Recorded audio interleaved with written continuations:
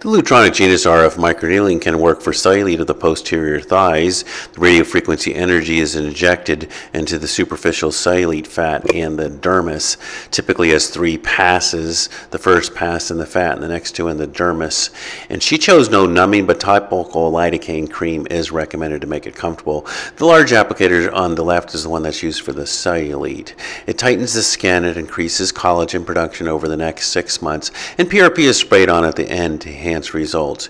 Right afterwards, it actually looks already a little improved, but you have to wait for the collagen to grow, and at 2 weeks later, you can see it's already improved as well, but it'll keep getting better for 6 months. You can book your free consultation online at drgoodnight.com.